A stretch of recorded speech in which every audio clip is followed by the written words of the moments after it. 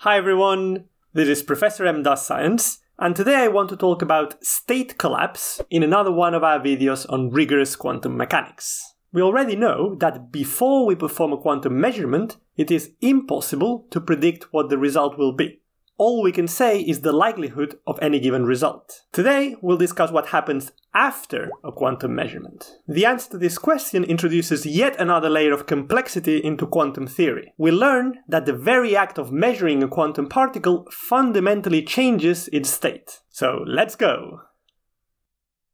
To understand what happens right after a measurement in quantum mechanics, we need to start with a refresher about measurements.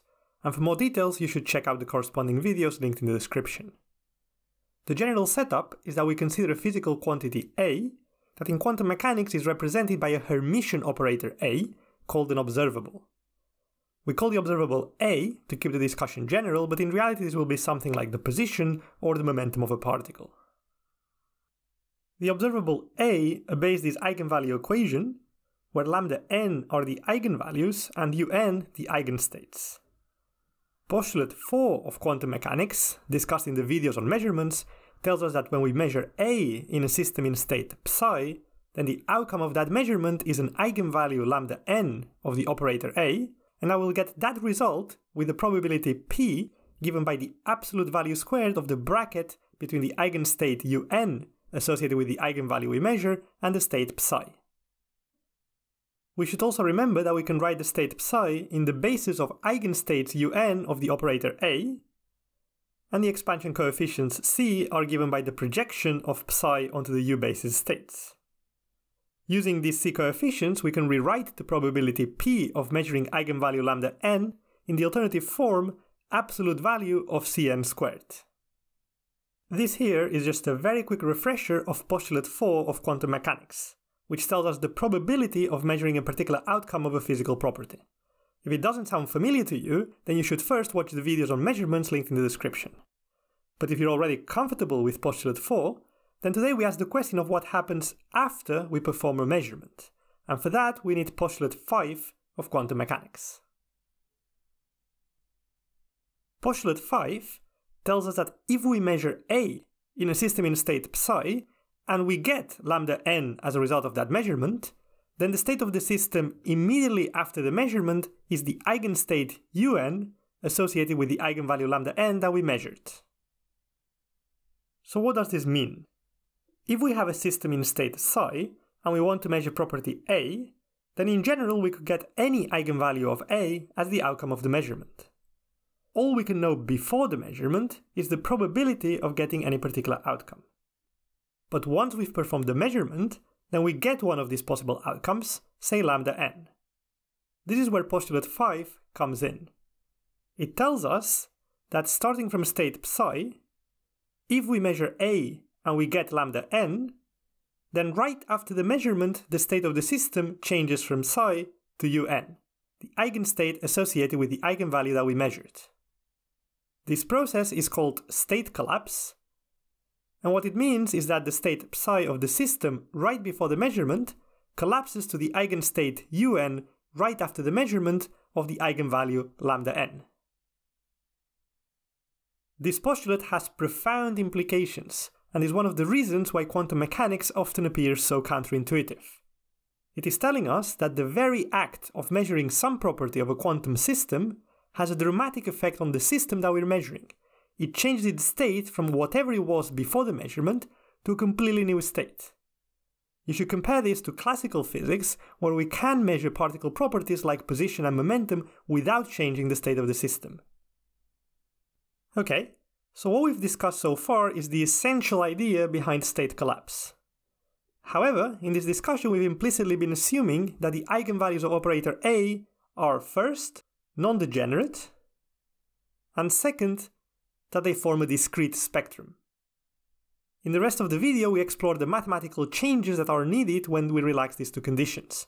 The changes don't affect the fundamental understanding of state collapse, but they're necessary in many situations.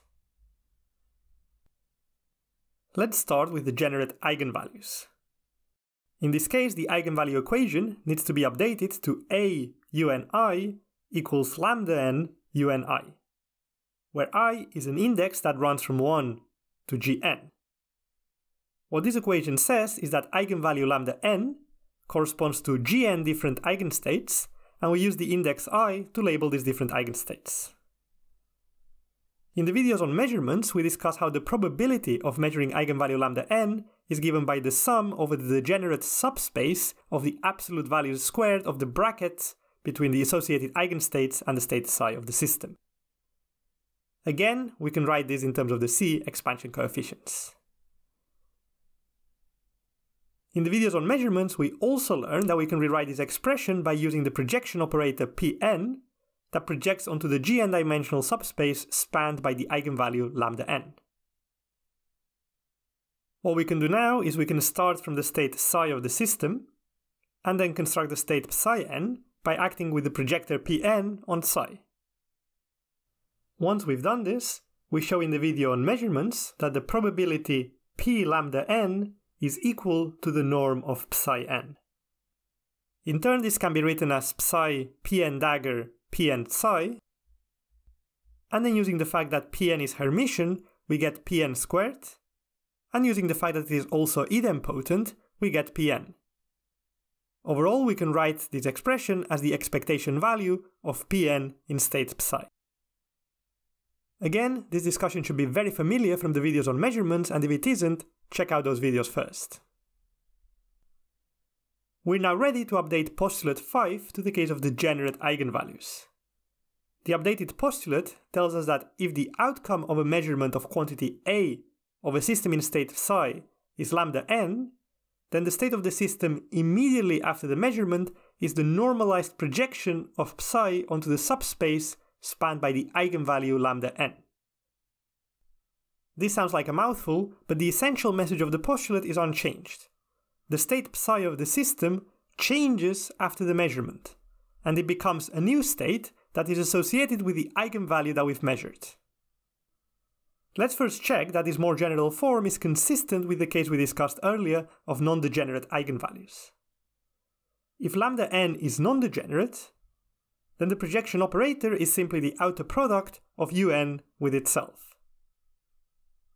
According to postulate 5, the state after the measurement is Pn psi divided by the square root of the expectation value of Pn with respect to psi. If we substitute our expression for the projection operator of a non-degenerate eigenvalue up here, then we get un times the bracket un psi, all divided by the square root of psi un psi. This here is simply the square root of the absolute value squared of un psi, and therefore the denominator cancels with this bracket up here. The final result is the state un. This, of course, is the result we expected from our earlier discussion. It is an obvious result given that we always work with eigenstates un that are normalized. I just wanted to go over every step here to make sure that we're all on the same page. When the eigenvalue lambda n is degenerate, then the Pn operator up here projects onto the Gn dimensional subspace of the eigenvalue. The numerator here is simply the projection of psi onto this subspace, and we call this state psi n earlier in the discussion. And this expectation value here is simply the bracket of psi n with itself. This of course ensures that the state we end up with is properly normalized. The final thing I want to discuss is the generalization of state collapse when we have a continuous eigenvalue spectrum. In this case, the eigenvalue equation is A acting on eigenstate V alpha equal to alpha V alpha, where alpha is a continuous variable. Let's consider state psi, and let's write it out in the V alpha basis as usual, where the expansion coefficients are given by the overlap between the basis state and psi. When we have a continuous eigenvalue spectrum, the result of a measurement cannot be a precise value, but instead a range of values. If we use a very precise measuring device, we can make the range very small, but it is physically impossible to bring it all the way to a single point. So in general, we must consider the probability of measuring alpha in some range between alpha 1 and alpha 2. From the videos on measurements, we know that the probability of obtaining this result is equal to the integral of the probability density over the relevant interval, which as usual we can write in terms of the expansion coefficients. Moving forward, we're going to call this interval capital delta. The next step is to define the projection operator onto this interval in the usual way for continuous variables. And taking all these updates into account, we can write that if we start with state psi, and our measurement of A gives an eigenvalue in the interval alpha1, alpha2, then the state right after the measurement becomes this new projected state, which again we insist is normalized. So when we have a continuous variable, state collapse works in the same way, but we need to update our mathematical expressions slightly. The most famous example of a continuous variable is position, which leads to the position representation in terms of wave functions. In this example, that many of you will be familiar with, we describe state collapse as wave function collapse. Unlike classical physics, in quantum physics we cannot measure the property of a particle without fundamentally changing its quantum state. As you can imagine, this leads to some very exotic phenomena, so I encourage you to explore further in the videos linked in the description. And as always, if you like the video, please subscribe.